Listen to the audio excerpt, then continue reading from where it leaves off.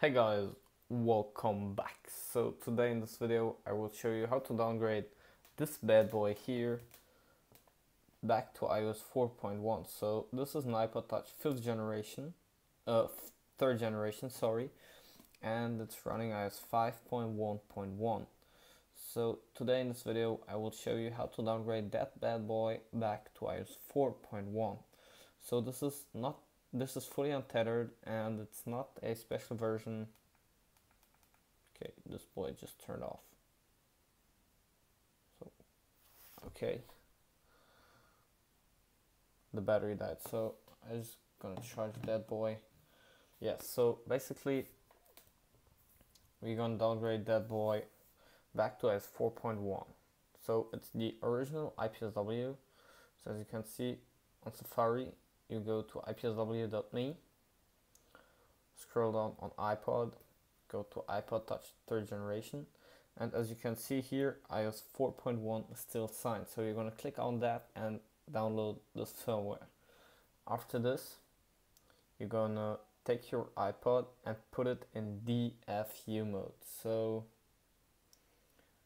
DFU mode is, just wait a second. So I just put the camera that you can see the iPod. So to go in DFU mode, you need to press power and home button for 10 seconds. So press them at the same time.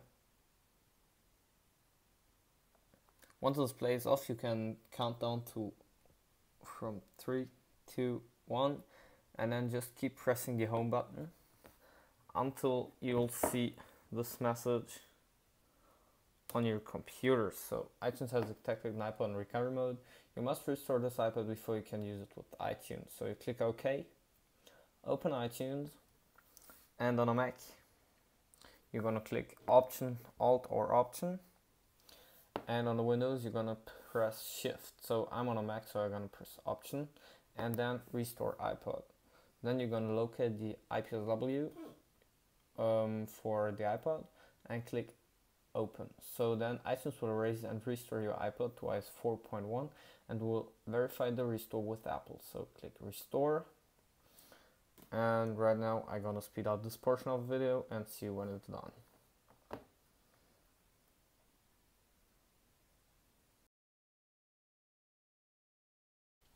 So guys, the second step will begin soon and the iPod should boot. And so you need to sync that boy to the computer, and once this device has booted, so now that's the second stage of the bar, but this is, as you know, pretty quick and pretty short one.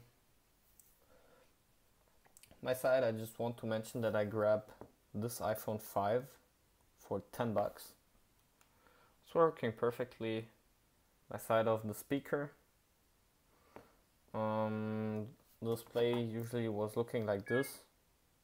As you can see, it's nothing, just, yeah. So I put this on my other iPhone 5. You know, from an older video, I'll show you that. So yeah, this is working perfectly. It's running 10.2. SIM tray is missing and it's bent, and on the back it's cracked. I'm probably gonna review the iPhone 5 on iOS 10 as soon as I got a new display for this one. It's running iOS 10.1.1, so yeah. Let's come back to our iPod right now. So focus in. As you can see, set up as new iPod. Continue, and now, so I can go back and see, select to cancel. No need for this. Dismiss, low battery. Now, as you can see, we have an iPod Touch 3rd generation. See, 32 gigabytes. Don't know if you can see if it's will focus. Yeah, 32 gig. Jump into settings so that you can see model number and stuff. 4.1, 32 gigs. You can see model numbers. The MC is the new version. It's running 4.1 perfectly, as you can see. Yeah guys, so this is it. this is how to downgrade your iPod Touch 3rd generation back to iOS 4.1. Hope you enjoyed this video. I'm gonna put the link for the same video for the iPhone 3GS. As you can see, this is running switchboard for the moment, so that's the reason why it don't turn on. So I gotta put the link in the description, or the link in the top right hand corner for this video for the iPhone 3GS as well. And hope you enjoyed this one. See you in the next one, and peace out.